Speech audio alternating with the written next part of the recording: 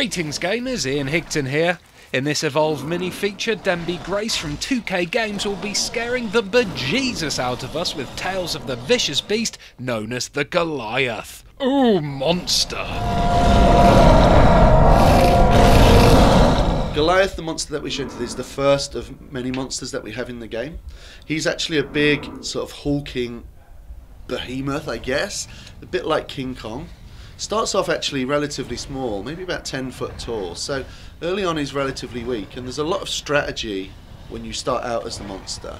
You choose from 4 abilities, you choose 2 from 4 abilities to take at the start of the game, and different players play very differently. You be a very aggressive monster straight out the gate, take the fight to the humans, maybe even you want to stalk and sort of pounce them, or you can actually go on the run and sort of push to stage up the monster. Now you stage up the monster by actually feeding on the wildlife in the world. And you feed on the wildlife in the world, and then eventually you fill your evolve energy, and then you evolve. Now when you evolve, then that actually unlocks another slot to add another ability. And also, as you'd expect, you grow bigger and stronger. Now that does come back with the drawback of actually it slows you down.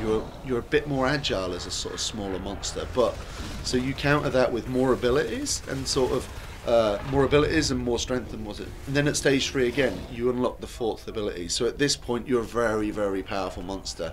You don't overpower the hunter team, but certainly they cannot withstand a lot of sort of punches or rock throws or fire breathing their way if they aren't appropriately shielded. So at stage 3 the game sort of flips on its head, you know. You go from being the hunted to certainly being the hunter, and they're the ones on the defensive, they're the ones pushed onto the back foot, and it will take a very coordinated sort of hunter team to take down a stage 3 monster.